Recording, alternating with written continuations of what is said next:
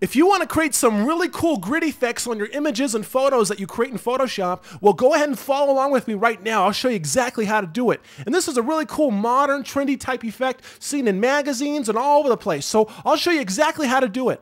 All right, I'm going to go ahead and just minimize this photo right here, and let's go ahead and open up the same photo, but it doesn't have the grid actually applied to the photo yet. So let's go ahead and create the grid right now. I'll show you how to do it. Come right up here to File.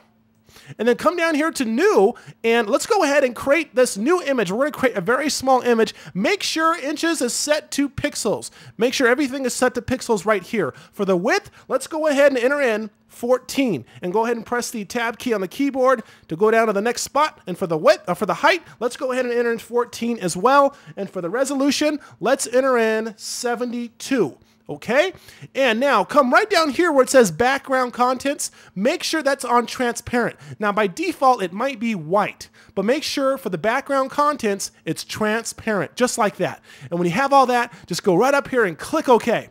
All right, and you'll see this little tiny image created on your screen, and what I want you to do is just zoom into that image. Select the zoom tool on the toolbar and just zoom into it, just like so.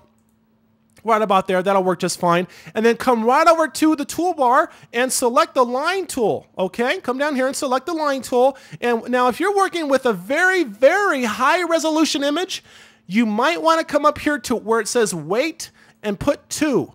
Okay, enter in the number 2 because that'll mean you'll create a grid with a 2 pixel width. But for lower resolution images, 1 pixel width will work just fine. Okay, so I'm going to keep that at 1. And what I'm going to do is just come right over to this image right here and hold down the Shift key so I get a nice straight line. I'm going to start right up here and hold it down and then just click and drag down this line, just like that. And I'll click the mouse again and draw out a line this way. There we go. Okay, so after this shape is created, all you have to do is just go right over here to Edit, come right down here to Define Pattern, okay? Go to Edit and come down here to Define Pattern. All right, now go ahead and give that pattern a name. I'm just going to put grid. I'm just going to put grid, and then I'll go ahead and click OK, just like that. All right, let's go ahead and click back over on the image where we want to apply the grid to, okay? Come right over to the Layers palette.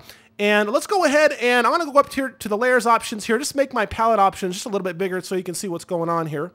Okay, I'll go ahead and widen this up a little bit so we can see everything. And well, I'm going to come down here and make a new layer on this layers palette. Just go ahead and make a new layer right on top of the layer or the image that I want to apply the grid to. Okay, and then I'm going to come right up here to Edit and down here to Fill. All right, and right here where it says Contents, we must select Pattern from the content area right there. And, you know, a foreground color might be selected. Well, just select pattern right there, okay? And then right here where it says custom pattern, click on this little drop down and you'll find your little custom pattern right there. And if you hover over it, it'll tell the name right there. It'll say just grid, okay? And 14 by 14 pixels. But go ahead and just click on that. Double click on it, and then go up here and just click OK, and that pattern, that grid will be applied to the image. Okay, so basically what we've created a pattern that when filled to an image, it will look like a grid. We haven't actually created a grid, but we've created a pattern that will allow us to create the grid. Okay, so that's what's so cool. Now, check this out. So if you want to actually blend that grid into the image a little bit, come right over here to the Layers palette, and come right down here to Overlay, and you can overlay that grid onto an image.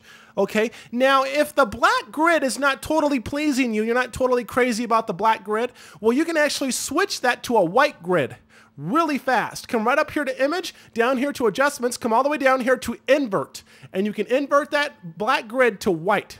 Look at that. So that's cool, and you can try other different overlay effects. Look at that. Okay, but let me show you something else that's totally cool. We can add layer styles to this layer that contains the grid. Okay, this is totally cool. Come right over here to the Layers palette and just double click just to the right of the name on the layer. Boom, like that. And when you do that, the layer styles will come right up on the screen. Okay, go ahead and come down here and select Outer Glow, just like that. And look at this. So we can apply some really cool effects to the grid, making it look totally awesome. And I can control, you know, the color of the glow if I want. I can, you know, adjust the spread of the glow. So there's so many options right here. And if you come right down here where it says Quality Contour, click on that and you can just apply different type of contour, you know, blending effects to the glow. So check this out. I'm going to go ahead and select this one right here. That looks pretty cool. And then I'm going to go ahead and click OK. So check this out. Now let me show you something else. Come right over down to the bottom of the layers palette and add a layer mask. Add a layer mask by clicking on this button right here. Boom. All right. Now what we're going to do here is actually create a gradient on this layer mask. Okay. Well, the layer mask is currently white.